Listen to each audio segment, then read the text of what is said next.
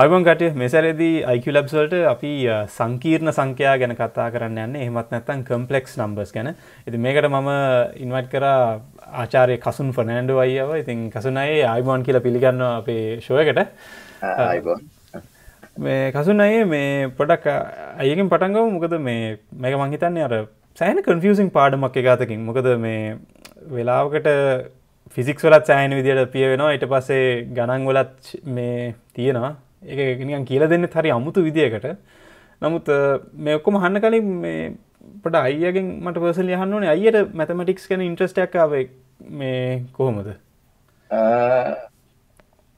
පොඩි කාලේ ඉඳලම මම කියන්නේ ගණිතයට කැමැත්තක් තිබුණා. ඇත්තටම මේ ඒ වුණාට මම හිතන්නේ මම ගණිතයට ප්‍රවේශ වෙන්නේ මුලින්ම මේ කියන්නේ ගණිතය වැඩි දුරට හදාරන්න පුළුවන් සහ ගණිතයෙන්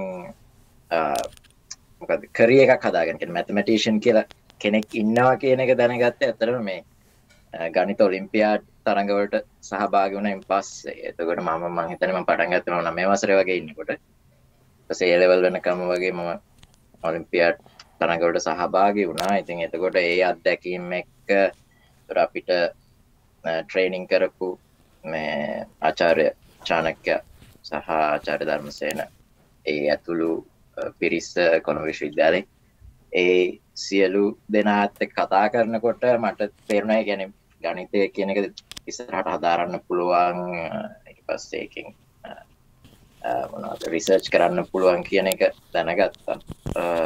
එතකොට ඒ අනුව හිතුණා ඉතින් ගණිතය ඉදිරියට හදාරන්න පුළුවන්. ඒකට කියන කැමැත්තකුත් තිබුණා මුලින්ම තමයි. ඒක හින්දා මම තමයි ගණිතයට ප්‍රවේශ වෙන්නේ. කියන්නේ වැඩිදුර අධ්‍යාපනය කරන්නේ. ඊට පස්සේ මම A level කළා කොළඹ විශ්වවිද්‍යාලයට යනවා ගණිතය හදාරන්න. ඊට පස්සේ තමයි පස්සේ ආචාර්ය උපාධිය සඳහා ඇමරිකාවට යනවා. එහෙම තමයි මගේ ආරම්භය. ඕකේ. මොකද අයියා මේ මම අයියාගේ LinkedIn profile එකේ දැක්ක අයියා ගොඩක් mathematics communication වලට ගොඩක් ආස කෙනෙක්. ඒ කියන්නේ අර මේ text මේ ලංකාවේ ගණිත අච්චුපොත් වලට උනත් අයියා මේ contribute කරලා තියෙනවද? ඔව් ඒ කියන්නේ මට අවස්ථාවක් හම්බුණා මම මේ කොළඹ විශ්වවිද්‍යාලය මේ ගණිතය හදාරනකොට විශේෂ උපාධියට එක්තරා අවස්ථාවක ડોક્ટર ප්‍රොමේන් තමයි අවස්ථාව මට ලබා දුන්නේ. කියන්නේ අපිට ප්‍රූෆ් රීඩ් කරන්න ගණිත හරි ප්‍රූෆ් රීඩ් කරන්න. එතකොට මම හිතන්නේ මට මතකයි අපි 6 වසර ගණිත පුස්තක ගන්න පාවිච්චි කරන ප්‍රූෆ් රීඩ් කරන්න අවස්ථාව ලැබුණා. ඊට අමතරව ඇත්තට මේ මම පෝස්ට් ඩොක් කෙනෙක් විදිහට ටොරොන්ටෝ වල ඉන්නකොටත් මේ ගොඩක් මේ තියෙනවා මැත් සර්කල්ස් කියලා ඒවට දායක වුණා ගොඩක්. කියන්නේ කමියුනිකේෂන් කියන්නේ එතකොට ඉස්කෝල ළමයින්ට මෙහි තියෙනවා මේ කියන්නේ මැත් සර්කල්ස් කියලා ඒගොල්ලන්ට ඇවිල්ලා වැඩිදුර කියන්නේ ඉස්කෝලේ ඒගොල්ලන්ට දකින්න ලැබෙන්නේ නැති ගණිත සංකල්ප ගැන කතා කරන්න. ඒ වගේ දායක වුණා ගොඩක් වෙනවා. මගේ වීඩියෝස් වල ඇත්තට ටාගට් කරන්න යන්න ඔය වගේ දේවල්. අර නිකන් ඇයි මේ දේ කියලා දෙන්නේ, මොකටද මේක කියලා දෙන්නේ. එතකොට මොකක් හරි මේ උනන්දුවක් එනවනේ. එහෙම තමයි මට හිතුනේ. ඔව් ඒ කියන්නේ ගණිතය කියන එක ඇත්තට මේ කියන්නේ මම කැමති කියන්නේ මම දැන් ගණිතය උගන්වනවත් එක්කනේ කියන්නේ විශ්වවිද්‍යාල මට්ටමින්. එතකොට ගොඩක් වෙලාවට මම බලන්නේ ගණිතය මේ අපි ප්‍රැක්ටිකලි කියන්නේ දිනදා ජීවිතේ කොහොමද පාවිච්චි කරන්නේ කියන එකත් එක්ක සම්බන්ධ කරලා ගණිත උගන්වනකොට ගණිතය අර නීරස දෙයක් නැත්තම් ගණිතය කියන එක වැඩ නැති දෙයක්. මේක මේ මොකටද අපි ඉගෙන ගන්න කියන එක ගැන එහෙම ප්‍රශ්න අතරම තියෙනවනේ ළමයින්ට. කියන්නේ ඇයි මම මේ අවකලනය ඉගෙන ගන්නේ අනුකලනය ඉගෙන ගන්නේ මොකටද මේ එතකොට අපිට පුළුවන් නම් එහෙම මේ එදිනදා ජීවිතේ පාවිච්චි වෙන විදිය දකින්න. එතකොට ගණිතය පිළිබඳව මොකක්ද වචනේ අප්‍රීෂියේෂන් එකක්. කියන්නේ ඒක කොච්චර වැදගත්ද කියන එක ගැන අපිට කියන්නේ අපිට කිසි දැනීමක් ලැබෙනවා. ඒක හොඳයි කියලා හිතනවා මට. ඒ කියන්නේ මොකද ඒතර ගණිතය කියන ගොඩක් දැනට ආච්චු පොතක තියෙන දෙයකට වඩා රසවත් දෙයක් විදිහට නිකන් අනිවාර්යෙන් අපි එන පොඩ බේසික්ස් වලට යමු. මොකද මේ දැන් මේ සාමාන්‍ය අපේ මේ පොත්වල සංකීර්ණ සංඛ්‍යා විශේෂයෙන් මේ අතාත්වික සංඛ්‍යා නැත්නම් ඉමැජිනරි නම්බර්ස් කියලා දෙයක් කියනවා. හැබැයි ඒ මට හිතෙනවා මේ වචනේ ටිකක් අවුල් කියලා. මොකද නිකන් ඔක්කොම මේ සංඛ්‍යා අතාත්වික නැද්ද? මෙහෙම ඒකට උත්තරය අතරම මේ තීරණය වෙන්නේ ඒ ප්‍රශ්න කාගෙන්ද අහන්නේ කියන එක. මොකද ගණිතඥයෝ ගත්තාම ඒක ඇත්තටම කියන්නේ තියෙනවා mathematical philosophy කියලා දෙයක්. කියන්නේ එතකොට mathematical philosophies කීපයක් තියෙනවා. සමහරු කියනවා මේ ගණිතය කියන එක සම්පූර්ණයෙන්ම මේ abstract දෙයක්. හැබැයි ඒක විශ්වයේ තියෙන දෙයක්. ඒ කියන්නේ that's something abstract but exists in the world, in the universe. So අපි කරන්නේ අපි හිතලා ඒක මේ හොයාගන්න. ඒ කියන්නේ අලුතෙන් හොයාගන්නව නෙවෙයි තියෙන දෙයක් නිකන් අර ගෝල්ඩ් මයින් එකකට ගිහිල්ලා අපි නිකන් මේ මණික් මයින් කරනවා වගේ. ඒ කියන්නේ අපි නිකන් හොයාගන්න. ඩිස්කවරි. කට්ටියක් කියනවා එහෙම. ඒගොල්ලන්ට කියන්නේ ඇත්තටම මතක හිට ප්ලැටොනිස්ලා. ඒ කියන්නේ ඒගොල්ලෝ කියන්නේ මෙහෙම ඇබ්ස්ට්‍රැක්ට් දෙයක් තියෙනවා. ඒක මිනිස්සු හිටියත් නැත්නම් ඒක තියෙන දෙයක්. අපි නිකන් ගිහිල්ලා ඒක හොයාගන්නවා. සමහරව කියනවා නෑ එහෙම නෙවෙයි මේ මැතමැටික්ස් කියන එක මේ ඇත්තම සෝෂල් කන්ස්ට්‍රක්ට් එකක්. ඒ කියන්නේ අපි අපේ යම් කිසි වාසියකට අපි පාවිච්චි කරන්න අපි කන්ස්ට්‍රක්ට් කරන දෙයක්. ඒක ලැන්ග්වේජ් කියන එක කියන්නේ අපි කතා ගන්න එක. ඒත් දැන් සිංහල භාෂාව ඇත්තටම අපේ කියන්නේ අපි හදාගත්ත දෙයක්. ඒ වගේ කියලා කියන්නේ භාෂාව වගේ මැත්ස් කියන්නේත් එහෙම හදාගත්ත දෙයක් කියලා. එතකොට එහෙම බැලුවොත් ඇත්තටම සංඛ්‍යා කියන්නේ ඔක්කොම just imagination, just that I mean it's make a real දෙයක් නෙවෙයි. හැබැයි ප්ලැටොනිස්ට්ලා කියන විදිහට that's නෑ එහෙම නෙවෙයි. ඇත්තටම තියෙන දෙයක් අපි හොයාගන්න. ඉතින් එතකොට මොකක්ද හරි කියන එක මම මේ ඔගේ භාෂා උදාහරණය මට මතක් වෙනවා මේ මොකද මේ ඇත්තට මේ මං හිතන්නේ ලින්ග්විස්ට්ලා අතරින් ගත්තත් භාෂාව මොකක්ද කියන එක අර වගේ කන්සෙප්ට්ස් දෙකකට කැම්ප්ස් දෙකකට යනවා. නෝම් චොම්ස්කිව දන්නවද? චොම්ස්කීගේ ෆිලොසොෆි එකට අනුව මේ භාෂා කියන්නේ නිකන් අර එක නිකන් අර ඉන්හෙරන්ට්ලි අපිට තියෙන දෙයක් නිකන් ඒක අපි හදාගන්න දෙයක් නෙමෙයි. ඒක නිකන් අර ආකෘතියක් තියෙනවා අපි ඇතුලේ. අපි කරන්නේ ඒකට නිකන් වචන දාන එක විතරයි.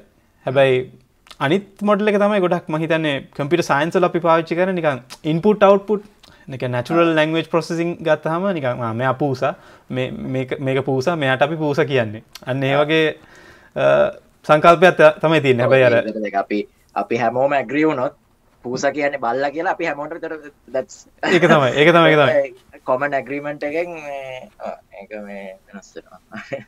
ඉන්පුට් අවුට්පුට් අරක මේක මේ සෝ දැන් මට තේරෙනවා. ඒ කියන්නේ මේ අහන පුද්ගලයා අනුව මේ ප්‍රශ්නෙට තියෙන උත්තරේ වෙනස් වෙනවා නේ. මේ මගේ කියන්නේ මගේ පෞද්ගලික මතය තමයි ඇත්තටම ඒක ඇත්තට වැදගත් නැහැ කියන එක. ඒ කියන්නේ අපිට අපි ගණිතය පාවිච්චි කරන්නේ අපේ පැවැත්ම සඳහා අපිට යම් දේවල් පහසු කරගන්න නම් යම් දේවල් ගැන මොන හරි යම් අද කියන අපිට ෆිසිකල් ලෝස් ඒ වගේ දේවල් හදාරන්න නම් අපිට ඒක ඇත්තටම වැදගත් නැහැ කියන එක තමයි මගේ මතය. මම දන්නේ නැහැ ඒක කට්ටියට ඒක මත තියෙන්න පුළුවන්. ඇත්ත ඉන්ට්‍රස්ටිං. සෝ මේ මට මේ පාවිච්චි කරන නම තමයි අප්සෙට්. ඒකයි මේ නිකන් අතාත්වික කියන එක ඒකයි. ඔව් මෙහෙමයි ඒතර ඒක මෙහෙමයි ඒතර දැන් ඉංග්‍රීසියෙන් ගත්තත් එතකොට මොකද මම දන්නවා මේ කාල් ගවුස් දන්න ජර්මනියේ කාල් ගවුස් නේද මේ දැන් එයා ඉමැජිනරි නම්බර්ස් වලට පාවිච්චි කරන්නේ J අකුර නේද? නෑ ඒ කියන්නේ මෙහෙමයි. ඉතින් I කියන්නේ ඇත්තටම ඉමැජිනරි කියන්නේ අපිට කියන්න පුළුවන් නිකන් ඒකේ ඉමැජිනරි නම්බර්ස් වල නිකන් බිල්ඩින් බ්ලොක් එකක් කියලා. ඒ කියන්නේ ස්ක්වයර් රූට් ඔෆ් නෙගටිව් 1 මේ නෙගටිව්. හැබැයි මේ සමහර කට්ටියක් J පාවිච්චි කරනව නේද? ඒ කියන්නේ ගොඩක් මම හිතන්නේ මේ ඉලෙක්ට්‍රිකල් ඉන්ජිනියර්ස් වගේ. ඕකේ AC සර්කිට්ස් ගැන මේ ස්ටඩි කරනකොට මොකද I කියන එක කරන්ට් එකකට පාවිච්චි වෙනවා නේද? හරි. ඒකත් එක්ක පටලවෙන්නේ නැති වෙන්න තමයි J පාවිච්චි කරන්නේ. ඇත්තට මේ කියන්නේ IJ කියන එක නිකන් අර ලියන්න ලේසි වෙන්න මිසක් මේ හැමතැනම මේ රින එකේ මේ ස්ක්වයර් රූට් නෙගටිව් 1 පාවිච්චි කරා නම් ඒත් ඉතින් හැම එකක්ම කියන්නේ වෙනසක් වෙන්නේ නැහැ. මොකද ඒක නිකන් right right සිම්බල් එකක් විතරයි. කියන්නේ okay okay අපි ලියන්න පහසු වෙනවා. අපි තර මේක මේ ඓතිහාසික පසුබිම දෙයක් කතා කරමු. කොහෙන්ද මේක ඇත්තට එන්න පටන් ගත්තේ? මේ මොන යුගයේද? ඒත් එකම මොන වගේ ප්‍රශ්නයක්ද මේකට මේ ඇවිල්ලා තියෙන්නේ මේ වගේ දෙයක් එන්න? දැන් මම දන්න තරමින් කියන්නේ මේ දැන් මේවා ගැන හිතන්න පටන් ගෙන තියෙන්නේ මේ අපි ගත්තොත් දැන් මූලික දෙයක් නේ ගණිතයේ තියෙන මේ solving polynomial equations මේ බහුපද ප්‍රකාශන බහුපද ශ්‍රිත බහුපද equations කියන්නේ සමීකරණ බහුපද සමීකරණ මේ විසඳීමට තමයි කියන්නේ ඒක මූලික දෙයක් නේ ගණිතය කියන්නේ අපි බලනවා අපි මොන හරි අපි real world මොන හරි දෙයක් බැලුවොත් අපි කරන්නේ අපි මොඩල් එකක් හදලා එතකොට අපි දන්නේ නැති මොන හරි පැරාමීටර්ස් තියෙනවා. ඒතර ඕකෙන් අපිට පුළුවන් මොන හරි සමීකරණ ගොඩනගලා ඒතර සමීකරණ විසඳන්න එපා. ඒතර විසඳනකොට අපි තුම් ලේසිම සමීකරණය. හරි? අපි තුම් x කියන්නේ අපි දන්නේ නැති දෙයක්. එතකොට x වර්ගය ධන 1 සමානයි බිඳුව. හරි? ඒතර x වර්ගයට එකක් එකතු කරාම බිඳුවයි. ඒකතර අපි එක අනිත් පැත්තට දැම්මම x වර්ගය සමානයි ඍණ 1යි. හරි? ඉතින් අපි දන්නවා මේ තාත්වික සංඛ්‍යා ගත්තාම තාත්වික සංඛ්‍යාවක වර්ග කරාම කියන්නේ තාත්වික සංඛ්‍යාවක වර්ගය හැම වෙලේම බිඳුව හෝ ධනාගයක් වෙනවා. එතකොට තාත්වික සංඛ්‍යාව විතරක් අපි සැලකුවොත් x වර්ගය ධන 1 සමානයි බිඳුවට විසඳුමක් නැහැ. ඒක සමීකරණය. මොකද මේ අපි ජ්‍යාමිතිය පැත්තෙන් බැලුවොත් ඉතින් වර්ග කරනවා කියන්නේ නිකන් මේ පැති දෙකක් ගුණ කරනවා වගේ නේද? එතකොටනේ වර්ගඵලයක් එන්නේ. හැබැයි මේ අවස්ථාවේදී ඍණ දිගක් නැත්නම් ඍණ වර්ගඵලයක් කියන්නේ මොකද්ද කියන එකනේ ප්‍රශ්නේ වෙලා තියෙන්නේ. ඒ වුණාට දැන් ඉතින් මෙහෙමයි දැන් ජ්‍යාමිතියෙන් දක්වන්නේ කොහොමද ඍණ සංඛ්‍යා? ඒතර ඍණ සංඛ්‍යා කියන එක ඇත්ත ඍණ එකේ වර්ගයත් එකයි. ඒකයි. ඍණ සංඛ්‍යා වර්ග කරත් ඒ කියන්නේ ඍණ සංඛ්‍යා වර්ග කරත් ධන සංඛ්‍යාවක් එන්නේ. බිඳුව වර්ග කරාම බිඳුව එන්නේ. ධන සංඛ්‍යා වර්ග කරාම ධන සංඛ්‍යාවක් එන්නේ. හරි හරි. ඒතකොට අපි හිතුවොත් යම්කිසි සංඛ්‍යාවක් තියෙනවා කියලා එක වර්ගයේ ඍණ එක වෙන ඒක තාත්වික සංඛ්‍යාවක් වෙන්න බෑ. හරි. ඒතර අපිට පේනවා දැන් ඒ සමීකරණ සරල සමීකරණයනේ සරල කියන්නේ වර්ග සමීකරණයක් තමයි. ඒවට ලියන්න පුළුවන් නිකන් මූලිකම يعني තියෙන සිම්පල්ම මේ වර්ග සමීකරණය. ඒකට විසඳුමක් නැහැ අපි තාත්වික සංඛ්‍යාව විතරක් ගත්තා. හරි. එතකොට දැන් ගණිතයේ වෙන යම් මේ අපි කියනවා natural දෙයක් තමයි අපි දැන් මේක අපි විසඳන්න මොකද්ද කරන්න පුළුවන්. අපි අවම වශයෙන් කරන්න පුළුවන් මොකක්ද? එතකොට මෙහෙම නෙමෙයි අතර මේ හිතුනේ මේ මුලින් මම මේ දැන් කියන්නේ මම මේක දිහා මේ මොකද්ද current perspective එක දැන් තියෙන ගණිතයේ දැනුමත් එක තමයි මේක දිහා බලන්නේ. එතකොට මම කියන්නේ history කියන කලින් මේක කොච්චර natural දෙයක්ද කියන එක අපි බලපු එක. මේ මෙහෙම ඉස්සර කාලේ දැකපු එක. එතකොට ඒ කියන්නේ ඒතර ගණිතඥයෝ කරන්න ඕන දැන් දැන් තියෙනවා අපි දන්නවා තාත්වික සංඛ්‍යාවල විසඳුමක් නැහැ. එහෙනම් අපි කොහොමද තාත්වික සංඛ්‍යා කුලකය ටිකක් විශාල කරන්නේ මේ වර්ග සමීකරණයේ විසඳුමක් තියෙන විදියට. හරි? ඒතර ඒක naturally අපිට හිතන දෙයක්. කියන්නේ ගණිතඥයෝ ඒතර මේ වගේ දෙයක් තමයි මේවා තමයි ගණිතයේ research questions. ඒ කියන්නේ මම හිතන විදියක් ගැන තමයි කිව්වේ. හැබැයි ඇත්තටම උනේ ඔය වගේ දෙයක් තමයි. එතකොට හැබැයි වර්ග සමීකරණ වලට නෙවෙයි මේ ගණජ සමීකරණ cubic equations. හරි. 1500 ගණන් වල මම හිතන්නේ මේ cubic equations සෝ කරන්න ලොකු මේ උනන්දුවක් තිබුණා ඉතාලියානු මේ ගණිතඥයන් කීප දෙනෙක් අතරේ මම හිතන්නේ ඒක මේ තරඟයකුත් තිබුණා මම හිතන්නේ කට්ටිය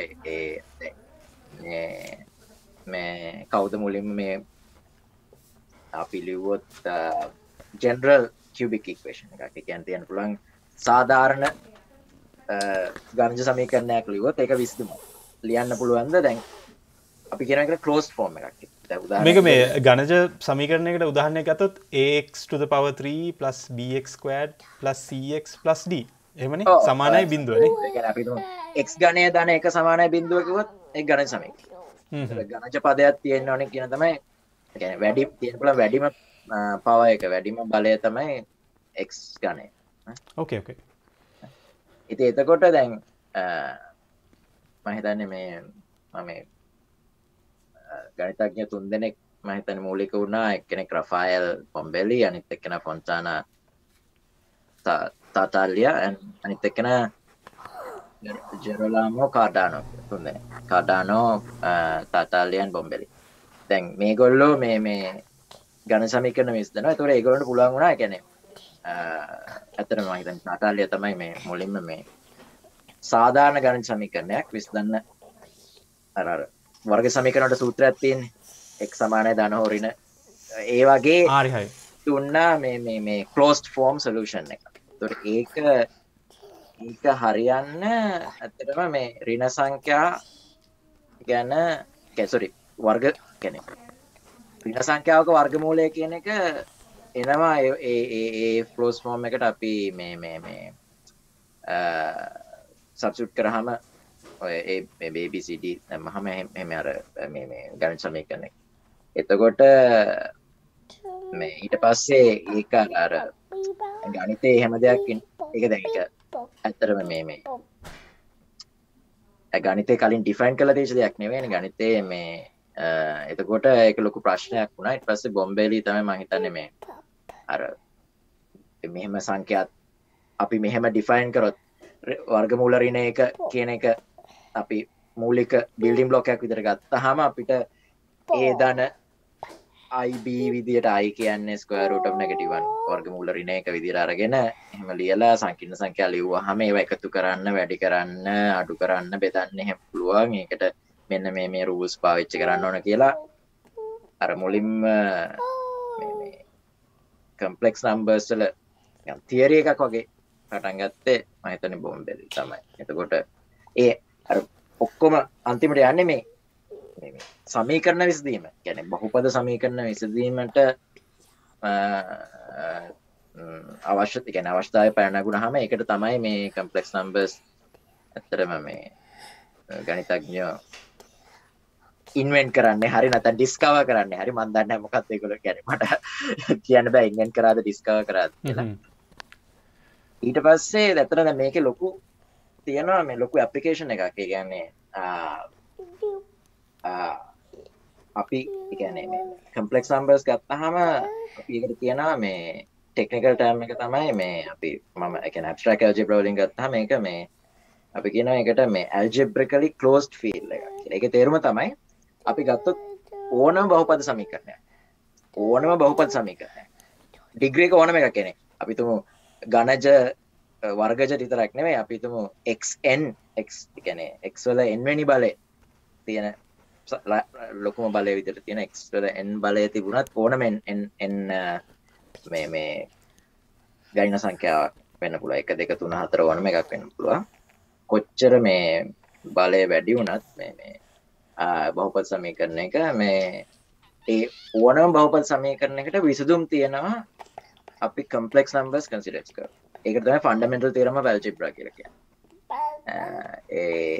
එතකොට ඒක මම හිතන්නේ 1800 ගණන් වල මුල හරිය තමයි මේ ඔප්පු කරේ මේ ආගන් ඩයග්‍රෑම් වල ආගන් එයා තමයි ඒක ඔප්පු කරේ. එතකොට ඒකේ වැදගත්කම තමයි ඒතර අපි දන්නවා අපි ඕනම බහුපද සමීකරණයක් ගත්තොත් ඒක විසඳන්න ඕන ඇත්තම විසඳුම් කියන්නේ විසඳුම් හොයන්න නම් අපි හොයන්න ඕන මේ සංකීර්ණ සංඛ්‍යා විසඳුම් තමයි හොයන්න ඕන කියන එක තමයි ඒකේ අදහස. එතකොට මම අපේ මූලික මුලින්ම කිව්වේ අර x වර්ගයේ ධන 1 සමානයි බිඳුව. එතකොට ඒකට අපි දන්නවා තාත්වික සංඛ්‍යා වල විසඳුමක් නැහැ. හැබැයි ඒකට සංකීර්ණ සංඛ්‍යා ගත්තොත් විසඳුමක් තියෙනවා. මොකද්ද ධන හෝ ඍණ වර්ගමූල ඍණ 1. හරි. එතකොට ධන හෝ ඍණ i. හරි. එතකොට x වර්ගයේ ධන 1 සමානයි බිඳුව විතරක් නෙමෙයි. මට ඔයාලා ලියලා දුන්නොත් ඕනම බහුපද සමීකරණයක් ඒකට අපි තුමු ඒක මම හිතන්නේ ඩිග්‍රී n මම දන්නේ සිංහලෙන් කියන්නේ බලය තියෙන වැඩිම බලය x වල n නම් ඒකට විසඳුම් n ගාණක් තියෙනවා. ඒ n විසඳුම් ගාණ ඔක්කොම තියෙන්නේ සංකීර්ණ සංඛ්‍යා කුලකයේ තුලම තමයි. ඒක හින්දා ඒ සංකීර්ණ සංඛ්‍යා කියන්නේ අපි ගණිතමය පැත්තෙන් විතරක් ගත්තාම සංකීර්ණ සංඛ්‍යා සෑහෙන වැදගත්. මේ මේ ෆන්ඩමෙන්ටල් තියරම් ඔෆ් ඇල්ජිබ්‍රා විතරක් ගත්තත් ඒක සෑහෙන වැදගත් කියලා තමයි. මේ මම මෙහෙම අත ප්‍රශ්නයක් අහන්නද? ඒ කියන්නේ දැන් තියෙන සංඛ්‍යා ඔක්කොම එනම් සංකීර්ණ සංඛ්‍යාද? ඒ කියන්නේ මේ මොකද අනිත් සංඛ්‍යා වල ඉමේජිනරි පාර්ට් එකක් නැති හින්දා. එහෙම කියලා ගන්න පුළුවන්ද අපිට? ඒ කියන්නේ මෙහෙමයි. අපි සංකීර්ණ සංඛ්‍යා කුලකයේ තුල තමයි තාත්වික සංඛ්‍යා. තාත්වික සංඛ්‍යා තියෙන්නේ නේ. හරි හරි. සංකීර්ණ සංඛ්‍යා ගත්තාම සංකීර්ණ සංඛ්‍යාවල තියෙනවා අතාත්වික කොටසකුයි තාත්වික කොටසකුයි. අපි අතාත්වික කොටස බිඳුව නම් කියන්නේ a ධන bi වල b සමානයි බිඳුව නම් a විතරයි නේද? ඒ කියන එකතර තාත්වික සංඛ්‍යාවක්. එතකොට අපි ගණන සංඛ්‍යා තියෙනවා. ගණන සංඛ්යා වලට වඩා විශාලයි මොනවාද? රෂනල් නම්බර්ස් වලට වඩා විශාලයි තාත්වික සංඛ්‍යා වලට වඩා විශාලයි. මේ පුරක විදිහට. thanks මේ ඒක මාර හොඳ පැහැදිලි කිරීමක්. මොකද ඒක නිකන් purely mathematical problem එකක් ඉන්නේ මේක මේ ඇවිල්ලා තියෙන්නේ මේ සොයා ගැනීම. ඒ කියන්නේ මේ මොකුත් දැන් මට තේරෙනවා දැන් අර මේ exponential වල e එක මොකක් හරි banking formula එක e to the I x මේ ඒක මේ දැන් e සංඛ්‍යාව ගත්තොත් ඒකට මට හිතෙනවා හේතු වෙලා තියෙන්නේ නිකන් compound interest problem එක. ඒක මම නිකන් historically බැලුවොත් මම ඊට කලින් ඒක සොයාගෙන තියෙනවද දන්නේ නැහැ. හැබැයි මට ඇත්තටම ෂුවර් නැහැ. මෙහෙම ඉතින් e කියන එක ඇත්තටම මේ අපිට ලියන්න පුළුවන් ලිමිටිං ප්‍රොසෙස් එකක් විදිහට ලියන්න පුළුවන්. ඒ කියන්නේ ඒක මේ compound interest එකම හින්දාත් දන්නේ නැහැ ඒක ආවේ. හරි ෂුවර් නැහැ කොහොමද කියලා. නෑ මම බැලුවේ මේ දැන් මේ i කියන එක මට තේරෙන විදිහට මේක තනි කරම මේ අර නිකම් මේ ගණජ සමීකරණයක් සුළු කරන්න අවශ්‍ය වෙලා ඇවිල්ලා තියෙනවා. ඊට පස්සේ සොයා ගැනීමෙන් පස්සේ ඒගොල්ලන් තේරුම් ගත්තා මේකේ බලය මොකක් වුණත් මේක යොදාගෙන අපිට ඒකේ සමීකරණ ටික මේ ගන්න පුළුවන් කියන එකනේ. විසඳන්න පුළුවන් කියන එකනේ. right. මේ එතකොට අපි දැන් පොඩ්ඩක් මේ natural world එක ගැන කතා කරමුයි. මොකද මේ දැන් අව කලින් කතා කරා වගේ electronic circuits වල LC circuits වල I කියන එක appear වෙනවා. ඒත් එකම quantum mechanics වලත් I කියලා දෙයක් එනවා. මේ Schrödinger equation එකේ. මේ කනෙක්ෂන් එක කොහොමද ආවේ අයියේ? ඒ කියන්නේ මොකද මම දන්න තරමින් දැන් natural world එකේ infinities කොහොමත් නැහැ. හැබැයි imaginary numbers කොහොමද තියෙන්නේ? මෙහෙම කියන්නේ මට ඒක මම දන්න Schrödinger ගේ process එක කොහොමද? මට හිතෙන්නේ දැන් මෙහෙම කියන්නේ අතර මේ Schrödinger equation එකෙන් describe කරන්නේ මේ wave function එකක් නේ. එතකොට දැන් මේ මොනවද waves එහෙම naturally represent කරන්න sinusoidal waves ඒ වගේ represent කරන්න ඇත්තටම මේ complex number එක Cauchy representation එක පාවිච්චි කරන්න පුළුවන්. e to the I x ගත්තාම e to the I x කියන්නේ ඇත්තටම මේ cos x plus I sin x. එතකොට cos x and sin x මේ තියෙනවා ඒකේ මේ sinusoidal wave patterns තියෙනවානේ. ඉතින් මේ මම දන්නේ quantum mechanics specifically කොහොමද කියලා. ඒ කියන්නේ ඒතර මේ අනිත් අතට දැන් අර Fourier transforms එහෙම ගත්තාම Fourier transforms වලින් අපිට පුළුවන් මේ මොනවාරි signals ගත්තාම signals අපිට ඒවා frequencies අනුව මේ separate කරන්න පුළුවන්. ඒතර Fourier transform එක define කරන්නත් අපි complex numbers පාවිච්චි කරනවා. හරි. එතකොට ඒකෙන් signal processing වලට එහෙම applications තියෙනවා. ඒ වගේ ගොඩක් applications තියෙනවා. quantum mechanics specifically මම දන්න තරමින් Schrödinger equation එකෙන් describe කරන්නේ මේ අර මොනවාරි quantum particle එකක් ගත්තාම මේකේ අර wave form එක කියලා ඒ කියන්නේ අර probabilities මොකක් හරි අපි ගත්ත spatial position එක කොච්චර probability එකක් තියෙනවද particle එක මෙතන තියෙන. ඒතර ඒ කියන්නේ කොට Schrödinger equation එකේ solution එකෙන් කියන්නේ මේ ඒ probabilities තමයි describe කරන්නේ. මේ දැන් ඒ equation එකේ complex numbers එනවා. අනිත් අතර දැන් මේ මොඩර්න් කියන්නේ ක්වොන්ටම් මෙකැනික්ස් වල මොඩර්න් විදිහට ඩිස්ක්‍රයිබ් කරන්න අපි පාවිච්චි කරනවා මේ හිල්බර්ට් ස්පේසස් කියලා જાතියක්. හිල්බර්ට් ස්පේසස් ඒවා බණක් ස්පේසස් මේ ෆන්ක්ෂනල්ස් වලට සම්බන්ධයි. ඒකට කම්ප්ලෙක්ස් බණක් ස්පේසස් තමයි පාවිච්චි කරන්න ඕනේ. එතකොට එහෙම ගත්තාම ඒ කම්ප්ලෙක්ස් බණක් ස්පේස් එකක අපි හිතමු පොයින්ට් එකක් ගත්තොත් නිකන් හිතන්නකෝ මේ ඒක මං පොයින්ට් එකක් ගන්නවා කියන්නේ දැන් අපි හිතමු රියල් ලයින් එකේ පොයින්ට් එකක් ගත්තාම රියල් නම්බර් එකක් එන්නේ. ඒ වගේ අපිට හිල්බර්ට් ස්පේසස් පාවිච්චි කරන්න පුළුවන්. ඒකේ ඒ ස්පේස් එකේ පොයින්ට් එකක් ගත්තාම ඒකෙන් ඩිස්ක්‍රයිබ් කරන්නේ මේ ක්වොන්ටම් ස්ටේට් එකක්. මොකක් හරි පාටිකල් එකක්. එතකොට එතනත් කම්ප්ලෙක්ස් නම්බර්ස් පාවිච්චි වෙනවා. මොකද කම්ප්ලෙක්ස් හිල්බර්ට් ස්පේස් එකක් කියන්නේ එතකොට මේ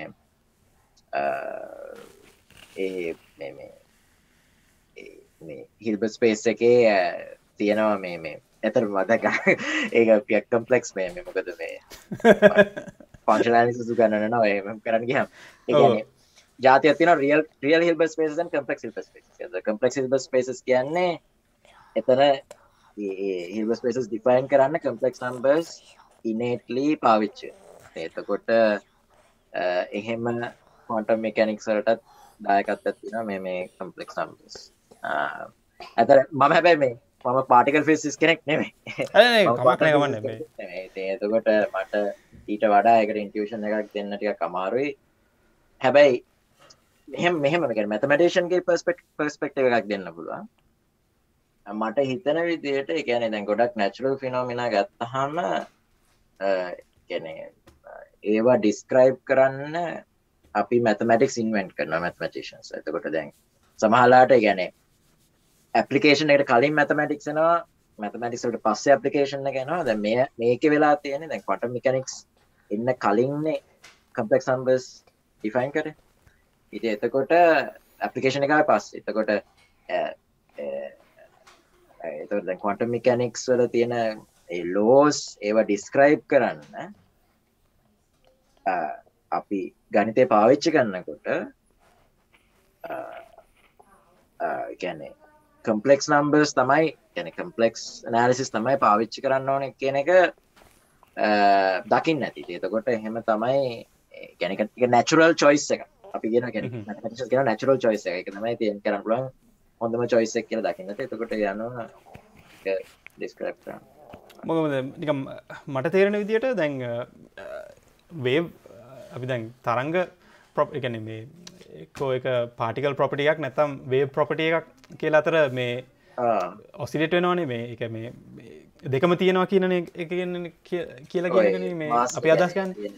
එතකොට මේ ස්කන්ධ. එතකොට මේ දැන් වේව් එකක් මේ තරංගයක් රිප්‍රසන්ට් කරන්න පුළුවන් සයින් වේව්ස් කෝසයින් වේව්ස් පාවිච්චි කරලා. නමුත් අර මේ අර විශේෂත්වයට උනේ මේ අර e to the power ix කියන එකට හැකියාව තියෙනවා මේ අර විදිහටම අර මේ අනුවර්තීය ස්වභාවයක් පෙන්වන්න. ඒක තමයි මම නෝටිස් කරේ. කියන්නේ ඒ ෆන්ක්ෂන් එකට. ඔව් ඒ කියන්නේ ෂ්‍රෝඩින්ගර් ඉක්වේෂන් එක මම හිතන්නේ සොලියුෂන් එකක් තියෙනවා. සොලියුෂන් ෆෝම් එක ක්ලෝස් ෆෝම් එකක් ලියන්න පුළුවන්. එතකොට මේ එනවා මේ අපි කියන්නේ සොලියුෂන් එකේ එනවා කම්ප්ලෙක්ස් පාර්ට් එකක්. කම්ප්ලෙක්ස් පාර්ට් එකේ තියෙනවා යුනිටරි ඔපරේටර්. යුනිටරි ඔපරේටර් එකක් කියලා. මේ යුනිටරි ඔපරේටර් එක ඇත්තටම මොකක්ද ඒකට හොඳ ඇනලොග් එකක්. කියන්නේ මොනවා හරි බණක් ස්පේස් කියලා જાතියක් තියෙනවා. එතකොට අපිට ඩිෆයින් කරන්න පුළුවන් මේ බණක් ස්පේස් එකක ඉඳලා බණක් ස්පේස් එකකට ෆන්ක්ෂන් එකක්. ඒ වගේ ඒවට කියන අපි ඔපරේටර්ස් කියලා. හරි. යුනිටරි ඔපරේටර්ස් කියන එකේ යම් කියන්නේ ඔපරේටර්ස් වර්ගයක් එකට යම් ප්‍රොපර්ටිස් තියෙනවා. එතකොට අර ෂෝඩින්ගර් ඉක්වේෂන් එකේ ක්ලෝස් ෆෝම් සොලියුෂන් එක ඩිස්ක්‍රයිබ් කරන්න කම්ප්ලෙක්ස් හිල්බර්ට් ස්පේසස් ඕනේ. කියන්නේ එතකොට මෙහෙම කියන්නේ මම තියරිටිකලි මට මොකද්ද කියලා පැහැදිලි කරන්න පුළුවන් මේ ඒකේ ඉන්ටියුෂන් එක මොකද්ද කියන එක පොඩ්ඩක් මේක ෆිසික්ස් විතර. හරි නෑ මොකද මේ අපි දැන් මේ ඩිෆරෙන්ෂියේට් කරනවානේ අවකලනය කරනවානේ. එතකොට තිබ්බ ෆන්ක්ෂන්ස් වලින් මේ අර කවදාකවත් ඒක වෙනස් වෙන්නේ නැහැනේ මේ එක්ස්පොනෙන්ෂල් ෆන්ක්ෂන් එකක්. ඒ කියන්නේ නැචරල් එක්ස්පොනෙන්ෂල් එක. ඒක මට හිතුණා ඒක නිකන් මාර යුනික් මේ ප්‍රොපර්ටි එකක් කියලා. මේ මොකද e to the power ix කොපමණ වතාවක් ඔයගේ ඩිෆරෙන්ෂিয়েට් කරත් අර e to the x e to the power I එක කොහොමත් ඉතුරු වෙනවනේ. so නෑ e to the power ix ඩිෆරෙන්ෂিয়েට් කරත් x x කියන්නේ x සාපේක්ෂව ඩිෆරෙන්ෂিয়েට් කරාම I එකක් එනවා I e to the ix නේ. ඊට පස්සේ I එක I ගුණ කිරීම I ආවොත් ඍණය කරනවා. ඒතකොට තනික ආයෙ පැත්ත මාරු වෙනවා. ඊට පස්සේ I ආයෙ ගුණ කරොත් මේ නිකන් අර ඔයාලට තේරෙනවද නැන්නේ කියන්නේ රොටේෂන් එකක් වෙනව නේද? ඔව් එහෙම තමයි වෙන්නේ. මොකද ඒ කියන්නේ I කියන එක ලියන්න පුළුවන් නේ e to the I pi over 2. එතකොට ඇත්තටම ෆේස් චේන්ජ් එකක් වෙන්නේ. ඒතකොට e to the I x plus pi over 2 නේ. so එතකොට ෆේස් එක වෙනස් වෙනවා pi over 2 වලින්. එතකොට රොටේෂන් එක. තව පාර ඩිෆරෙන්ෂিয়েට් කරාම then තව e to the pi over 2 වලින් මල්ටිප්ලයි වෙනවා. එතකොට මට නිකන් තේරුණේ අර අන්න ඒක තමයි නිකන් අර මේ යුනික්නස් එක කියලා. ඒ අර I වල ඒක නිකන් මේ ඒක නිකන් අර පැත්ත මාරු වෙනවා. I වලින් එක පාරක් ගුණ කරොත් තව පාරක් ගුණ කරොත් නිකන් කොහොම හරි අර ඒක තමයි කියන්නේ දැන් මෙහෙම මම දන්නේ ඩිෆරෙන්ෂিয়েෂන් කොහොමද මෙතෙන්ට අදාළ වෙන්නේ කියන්නේ කියන්නේ දැන් ඔය කියන කතාවටම පොඩි සම්බන්ධයක් තියෙනවා මේ දැන් ඇයි අපි කම්ප්ලෙක්ස් නම්බර්ස් පාවිච්චි කරන්නේ මේ AC සර්කිට්ස් වල මේ ඩිස්ක්‍රයිබ් කරන්න. එතකොට ෆේස් එක කරන්ට් එකේ ෆේස් එක ඩිස්ක්‍රයිබ් කරන්න අපිට මේ කම්ප්ලෙක්ස් එක්ස්පොනෙන්ෂල් එක කියන්නේ කම්ප්ලෙක්ස් එක්ස්පොනෙන්ෂල් එක පාවිච්චි කරන්න පුළුවන්. එතකොට දැන් ඔය මම හිතන්නේ මේ රෙසිස්ටන්ස් වගේම තියෙන ඉම්පිඩන්ස් කියලා එකක් මේ සර්කිට්ස් වල මේ ෆේස් චේන්ජස් තමයි වෙන්නේ. එතකොට කරන්ට් එක ඕක ඩිස්ක්‍රයිබ් කරාම හරිම ලේසි මේ කම්ප්ලෙක්ස් රෙප්‍රසන්ටේෂන් එක පාවිච්චි කරනවා. මම දන්නේ ඩිෆරෙන්ෂিয়েෂන් එකත් එක්ක ඒක ඉන්ටරෙස්ටිං ප්‍රොපර්ටි එකක්. මම හරියටම දන්නේ නැහැ කොහෙද ඒක ඇප්ලයි වෙන්නේ කියන එක. ඩිෆරෙන්ෂিয়েෂන් එකෙන් මේ ෆේස් චේන්ජ් වෙන එක කොහොමද ඇප්ලයි වෙන්නේ කියන එක ගැන තරම් ලොකු අවබෝධයක් නැහැ හැබැයි. කමන්නේ සෝරි මට හිතෙනවා මේක අහමින් ඉන්න කට්ටියට ටිකක් මේ එක පාට අප්සෙට් ගන්න පුළුවන් මේ පාඩම තව අමාරු කරක් දන්නේ නැහැ කියන එක. නෑ ඒ කියන්නේ මෙහෙම දෙයක් තියෙනවා. ඒ කියන්නේ දැන් අපි දැන් මම ගණිතඥයෙක් විදිහට ගණිතය හදාරනවා රිසර්ච් කරනවා අලුත් ගණිත සංකල්ප මේ ඔප්පු කරනවා තියරම්ස් ඔප්පු කරනවා. එතකොට දැන් අපි හිතමු ප්‍රැක්ටිස් ඒ කියන්නේ අපි හිතමු ඇප්ලයිඩ් සයන්ටිස්ට් කෙනෙක් ෆිසිසිස්ට් කෙනෙක් හරි නැත්නම් ඉන්ජිනියර් කෙනෙක් හරි දැන් මේ තමන්ට අවශ්‍ය හරිම ටූල් එක තෝරගන්න එපා. ඒ කියන්නේ තමන්ගේ මොකක් හරි තියරියක් තියෙනවා නම් කියනවනේ ගණිතය කියලා මේ is the language of sciences කියලා කියනවනේ. ඒතකොට language එක ගණිතය. එතකොට හරිම ටූල් එක පාවිච්චි කරන්න ඕනේ. එතකොට අපි තුමු මම දැන් ළඟදී COVID තිබිලා COVID මොඩල් කරානේ. එතකොට මොඩල් කරන්නත් අපි යම් මොඩල්ස් පාවිච්චි කරන්නේ. එතකොට ඒක සමානයි මේ ඒක නිකන් අර ගණිතය පාවිච්චි කරනවා. හැබැයි හරිම මොඩල් එක තෝරගන්න ඕනේ. ඒ වගේ ඉතින් අර ඔය වගේ ප්‍රොපර්ටිස් ඒ කියන්නේ ඕක දැන් ඔයා දැකපු දේ අර ඩිෆරෙන්ෂিয়েට් කරාම ෆේස් චේන්ජ් එක වෙනවා කියන එක ඒ වගේ එක ප්‍රොපර්ටි එකක්. ඔය වගේ කම්ප්ලෙක්ස් නම්බර්ස් වල තියෙන හොඳ ප්‍රොපර්ටිස් හින්දා තමයි ඇත්තටම ඇප්ලයිඩ් සයන්ටිස්ට්ලා නැත්නම් සයන්ටිස්ට්ලා මේ එතකොට ඒගොල්ලන්ගේ තියරිස් ගොඩනගනකොට කම්ප්ලෙක්ස් නම්බර්ස් පාවිච්චි කරා. අය මේ පොඩි අතුරු ලිමිටේෂන්ස් තියෙනවා. අතුරු ප්‍රශ්නයක් ඕනේ. ලිමිටේෂන් එකක් තමයි අන්තු වගේ අර මේ බහුපද සමීකරණ විසඳන්න බැරි වෙන්නේ. ඕකේ මේ අතුරු ප්‍රශ්නයකයි දැන් විද්‍යාඥයෝ තියරීස් ගේනවා ගණිතඥයෝ තියරම්ස් ගේනවා. මොකද්ද මේ දෙකේ වෙනස? මෙහෙමයි වෙනස කියන්නේ අර මම ඒකට හොඳ උදාහරණයක් දෙමු. සාමාන්‍යයෙන් කරුත් එක කතා කරනකොට මේ උදාහරණ ගන්නවා. ඒ කියන්නේ ෆිසික්ස් හරි කෙමිස්ට්‍රි හරි ගත්තාම ඒ කියන්නේ වෙන මොන හරි සයන්සස් එහෙම ගත්තාම මම දකින විදිහට ඒ කියන්නේ අපි තුමු ඒගොල්ලන්ගේ තියරි එකක් තියෙනවා මොන හරි දෙයක් ඩිස්ක්‍රයිබ් කරන්න.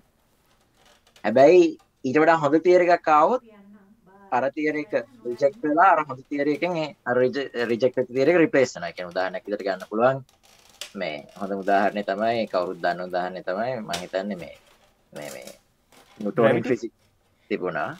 නිව්ටෝනියන් ෆිසික්ස් රිප්ලේස් වුණා රෙලටිවිස්ටික් ෆිසික්ස් වලින් මේ අයින්ස්ටයින්ගේ තියරි ඔෆ් රෙලටිවිටි වලින්. මොකද නිව්ටන්ගේ ෆිසික්ස් 1700 ගණන් වල තිබිච්ච එක 1900 මුල ගණන් වලදී රෙලටිවිස්ටික් මෙකැනික්ස් වලින් රිප්ලේස් වුණා. හැබැයි ඒ කියන්නේ එතකොට දැන් දැනට තියෙන ගොඩක් ඒ කියන්නේ ගොඩක්ම දේවල් එක්ස්ප්ලেইন කරන තියරි එක තමයි theory of relativity. හැබැයි ඕක හරිද වැරදිද කියලා අහුවොත් ඇයි මේක හරිද true or false කියලා අහුවොත් අපිට කියන්න පුළුවන් මේකෙන් ගොඩක් දේවල් describe කරනවා. ඒකෙන් දෙක හරි වෙන්න ඕන. හැබැයි කවුරු හරි තව අවුරුදු 300කට පස්සේ තව අවුරුදු ඇවිල්ලා කිව්වොත් නෑ ඔය දෙකම නෙමෙයි. මගේ තියරි එක මීටත් වඩා දේවල් explain කරනවා. අපි තුමු කවුරු හරි තියරි එකක් ගෙනාවා relativistic mechanics උයි quantum mechanics උයි දෙකම combine කරලා. එතකොට හැබැයි ඒකේ laws සම්පූර්ණයෙන්ම වෙනස්. හරි. එතකොට ඒක තමයි තියරි. එතකොට ඒක හැබැයි හරිද වැරදිද කියලා මම දන්නේ නැහැ. ඒකෙන් එක්ස්ප්ලেইন කරනවා ගොඩක්. ඒක ගොඩක් අයට මේ තේරෙන්නේ නැති දෙයක් අය. මොකද මේ අපි ගොඩක් විට හිතන්නේ විද්‍යාවෙන් අපිට මේ true or false හොයන්න පුළුවන් කියන එකනේ. නෑ. ගොඩක් ඒක බැහැනේ. ඒක by definition. මේක මගේ අර්ථකථනය මේකයි. දැන් මම හිතනවා මේ විද්‍යාඥයෝ හැටියට අපි ඉන්න විශ්වය ඒ කියන්නේ we did not decide it නේ. ඒක අපි ඉන්න විශ්වය. So අපි උත්සාහ කරනවා එකෙන් අවබෝධයක් ලබා ගන්න how things work. හැබැයි ගණිතඥයාට එක අතකින් advantage එකක් තියෙනවා. එයාට එයාගේ විශ්වය ඩිසයින් කරන්න පුළුවන් කියන එක. ඔව් ඒක තමයි මම කියන්න ඇත්තටම ගියේ. ඒ කියන්නේ දැන් අපේ කියන්නේ තියෙනවා අපි කියන axiomatic foundation of mathematics. ඒ කියන්නේ අපිට තියෙනවා යම් අපි universal truths කියලා truisms කියලා axioms අපි පිළිගන්න axioms වර්ගයක් ටිකක් තියෙනවා. එතකොට ඔකට ඉතින් කියන්නේ logicians තමයි ගොඩක් axiomatic mathematics study කරන්නේ. අපි පිළිගන්න axioms ටිකක් තියෙනවා. axioms තමයි foundation. ඒ foundation එක ඇත්තට වෙනස් වෙන්නේ නැහැ. අපි මේ foundation එක එහෙම තියෙනවා. ඒක උඩ අපි build කරනවා.